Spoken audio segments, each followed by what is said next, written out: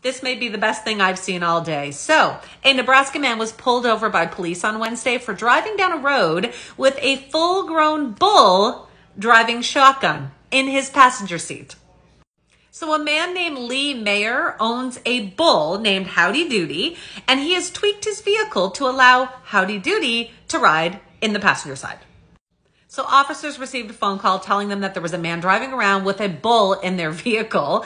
They pulled him over, and of course, I guess there was some apparent traffic violations and citations, but the officer decided just to give him some warnings and to take the bull back home. So here is Wooly Bully. They must be the biggest horns I think I've ever seen. This is how he's tweaked his vehicle. So he had to cut basically the whole half of his car off. So the roof, the windshield, the door, all gone. He put this fence, this bar, whatever you want to call it, on the side so that Wooly Bully does not fall out, and he's got him strapped in nicely here. Apparently, this man has also been in a parade with Wooly Bully driving in this vehicle before. Here he is, just cruising down the highway, not a care in the world, riding shotgun. Here he is, ginormous horns, kind of to match the front end of the car. And here's Lee getting his warning citation, heading on home.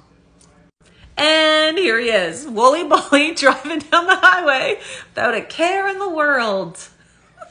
Ginormous horns, I told you, they're ginormous. And here he is on the side, getting his citation from the police, being told just to take him home.